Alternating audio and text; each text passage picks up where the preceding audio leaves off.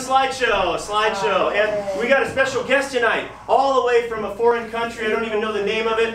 This is Dr. Blue, and Blue has been all over the world. She's traveled everywhere. She knows just about everything, and she gives a lecture series and TED Talks across the country. And so tonight, she has volunteered to show us one of her famous slideshows and to narrate it. So what we want to know, what do you guys want to hear from Dr. Blue? What is it? What have you been pondering? What questions about life or the meaning of life, or what places would you like to hear about?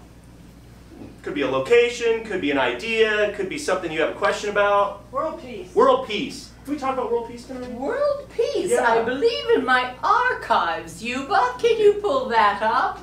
Yuba is my assistant this evening. Thank you so much for coming out. I know a lot of people think that slideshows are a bit square, but really they're coming back, and the color is so well preserved in slideshows. So Yuba, let's get started on how world peace came about.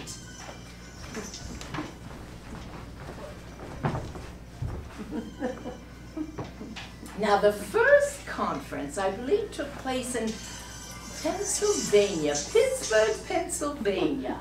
That it did. Now, you know, we had many strong voices that wanted to be heard, and accusations and theories on what world peace should look like.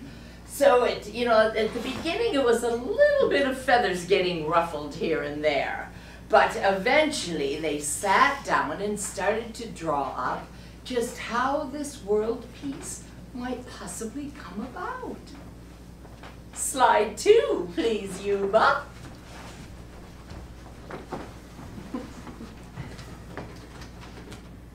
Now these conferences really dragged on for many, many hours. And you know, back then we didn't really mix hospitality with conferences. Well, this was the beginning of that. Oh, they had happy hours, they had hors d'oeuvres.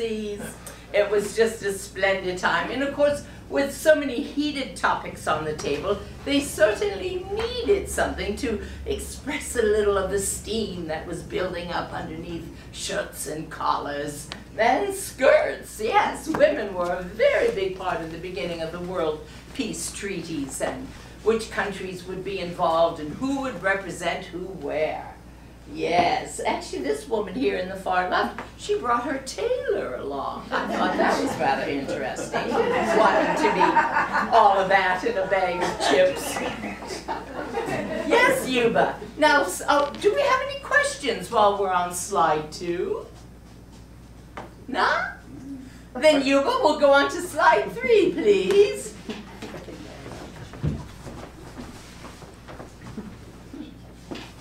So now this slide depicts how it actually played out in the different countries. You know, you had your Norwegian and Swedish sides, and what they were coming together with what they needed protected, you know, borders and what they needed for their soldiers, and we had the Asian countries represented. Yes, and then I'm not quite sure what the tussle was, but somebody was actually shot in one of the conferences and dragged out by her hair. We didn't mention any names. We had security on scene, but it didn't seem to happen. The bullet came so fast, and the gun wasn't even smoking. Any questions for this slide? Why does it look like it's throwing up? Why does it look like what, darling? It's throwing up. Throwing up. That could be a very good possibility. I thought he was clearing his throat, but you know, from slide 2, all that little drinky poo they were doing, I think it got the best of him. And you, slide 4, please. Now, this is how world peace treaties actually started to Oh, they were on fire. All of the countries came together around a big round conference table, and the spittle was just flying.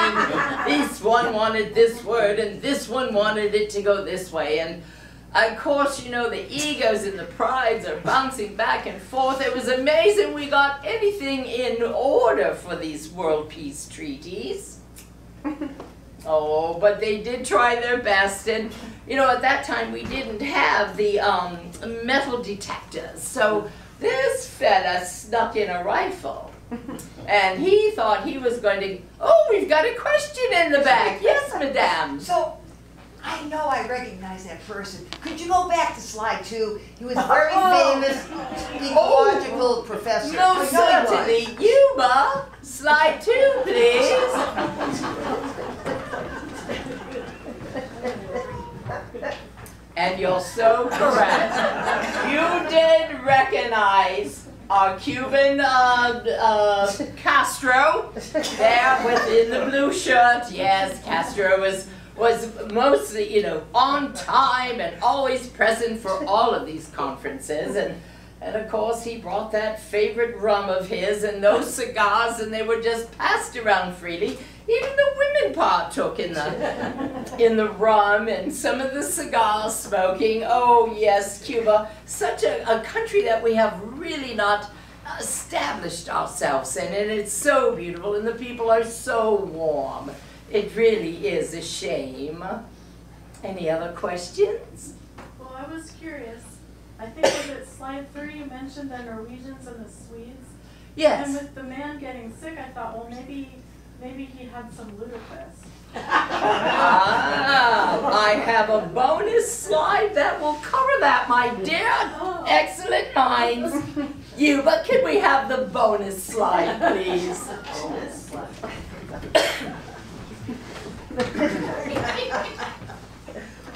Quite a bit of that lutefisk was going around. I believe this was before we saw the little upchuck incident that this brilliant child caught. And there you have it. Oh my goodness.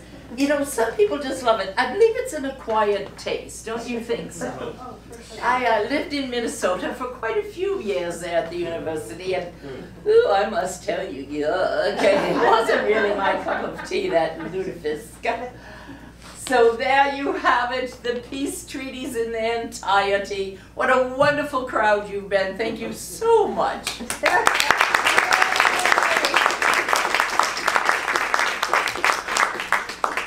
All right, that was fun. Give a more round of applause.